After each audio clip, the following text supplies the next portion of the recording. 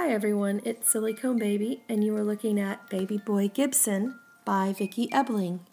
She is the one who made my Starla Joy sculpt, who is Oakley Evangeline. This little guy is solid silicone with a partial cloth body, and he is up for adoption on her website. I'm going to leave the link below in case you're interested. You can click on the link and it will take you straight there.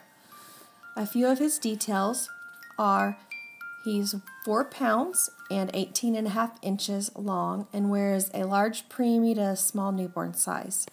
So for more information on this beautiful baby boy, click on the link in the description bar. Thank you for watching.